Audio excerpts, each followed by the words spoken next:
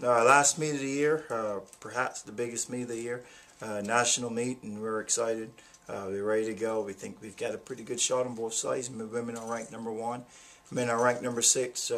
Those rankings can be a little bit deceiving because we think we're better than that on the man, and I don't know if we're as big as a wide a gap as they've put us in the women. So those rankings are a little bit deceiving. But the good thing about those rankings and the good thing about how we feel is that we've got a really good shot of winning.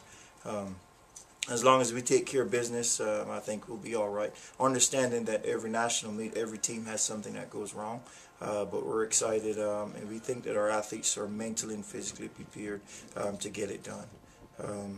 Our success will rely on no individual, but really as a team. I mean, I know that's a cliche that's said often, but this is one of those circumstances where the team is so important.